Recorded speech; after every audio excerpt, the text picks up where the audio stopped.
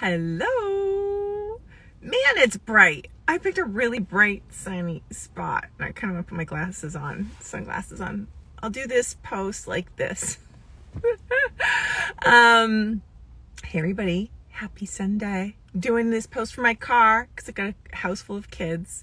But wanted to say hey and drop another juicy tidbit for you on how to write a book in 30 days. And I just want you to keep in mind that it's not that I think everybody's writing a book in 30 days or even wants to write a book in 30 days, but maybe you started a book and you really want to finish it. I believe these tips will help you. Maybe you want to kickstart your book journey. These are going to help you in that case as well.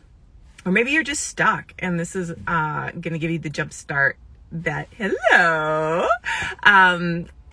you need. So wherever you are in your journey, just know that I'm here for you, and that's why I'm showing up today.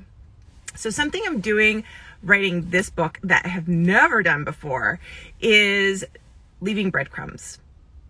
I'm leaving breadcrumbs. Normally when I write, I complete a scene or a chapter and I wrap it up nice and neat with a bow.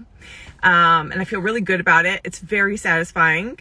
But what I'm doing this time is I'm actually teeing up my next scene, my next chapter before I sign off for the day. And that's doing a bunch of different things for me. So one, it is making it easy to enter the writing the next day because I know I've already figured out where I'm going to go. And yeah, it kind of removes some of that resistance, that initial resistance of getting in front of the computer and writing for the day. So knowing I've already figured it out, I just need to step back into where I was, and the flow that I was in the day before really, really helps me with keeping momentum, which is a really big part of this.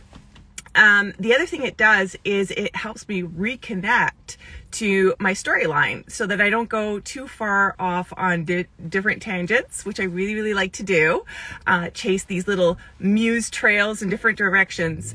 And when I check back in with my story, at the end of my writing session to tee up tomorrow's writing, it helps me reconnect with the overall arc, the overall hero's journey, and all the different beats that I really, really want to hit.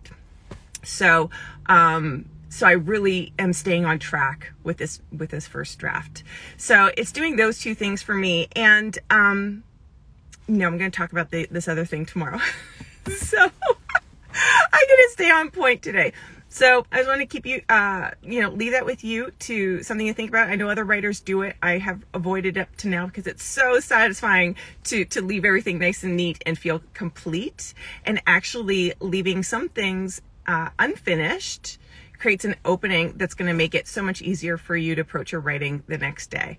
So I hope that serves you. Keep that in mind when you're writing for the day, when you're wrapping up your hour, your 500 words, your 1,000 words, thinking about teeing up what you're going to write about tomorrow and reconnecting to your storyline, and making sure that you haven't strayed too far and that where you're going tomorrow, what you're teeing up, is a really essential piece of the overall story.